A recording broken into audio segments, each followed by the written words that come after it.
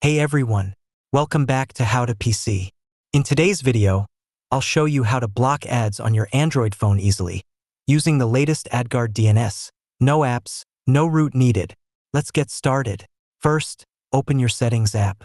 Now tap on Network and Internet. Scroll down and find Private DNS. If you don't see it, use the search bar at the top and type Private DNS. Tap on Private DNS. Select Private DNS Provider Hostname. Now, in the box, type exactly this, dns.adguard-dns.com, then tap Save. And that's it. You've now enabled AdGuard DNS on your Android phone. This will block ads, trackers, and malicious sites across all browsers and most apps, all without installing any extra apps. If you also want to block adult websites and enforce safe search, you can instead enter dns-family.adguard-dns.com. This setting is great for parental controls or extra security.